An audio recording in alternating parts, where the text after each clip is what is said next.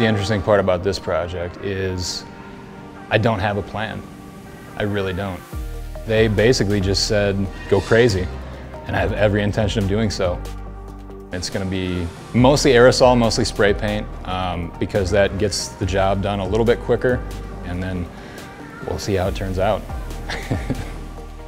I'm excited about it. This is hands down the biggest project I've ever done in my life. You can see it behind me, but I don't think people realize what a big job this might be. And I want to not only make the owners of PAve proud, I want to make Sioux Falls proud. I want this to be something where people can say, oh my God, have you seen this? Let's go, let's go get a couple of pictures of this. Let's have a cocktail. Let's enjoy the patio. I mean, I haven't been this excited in a long time. There's a ton of art going on right now in Sioux Falls. We're kind of on the cusp of something big, it feels like. Especially downtown, there's a very big concentration of artwork in every form. I mean, there's amazing food, there's amazing art, there's insanely cool bike trails that go literally around the entire city. Sculpture walk is a big one. The fact that on any given First Friday, there are 10 to 15 art openings, whether they be group shows or solo events. I think that's a really interesting thing, and that kind of puts us on the cusp of becoming a major metropolitan area, because that just breeds culture. It breeds business. It breeds everything you want in the central hub of a city. The fact that visitors from out of town and out of state are starting to realize that, it's just a really nice thing to see. I'm really happy with the way that this turned out, and I think everybody involved is as well. So for certain, it's the most unique surface that I've ever painted on. It's like a mini Sistine Chapel, painting the roof.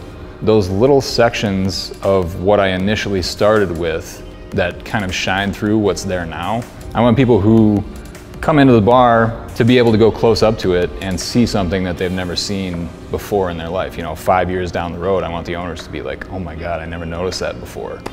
Look at this detail, like he hit a name here, or he hit a time of day or a song lyric here, or something like that. If you get close and you look at those lines, you will see that everything, like, I got obsessive with it. It was like disgusting how much time I spent on a lot of those things, because I wanted this to hold up for as long as it possibly could. I wanted people to be wowed by it, 10 years down the road. I don't know, it's just a really satisfying thing. I found myself already missing it before I was done with it. I had really poured myself into this project. I really wanted to make the people who hired me proud and make Sioux Falls proud. I'm incredibly happy to call Sioux Falls home base now. I have a wife, I have a house, I have a career in art. Like these are three things that I never thought I'd be able to say about myself. And it's all because of where I live, the opportunities that I've been afforded. It's a very big deal, and I just want to let everybody know that I am eternally grateful for everything.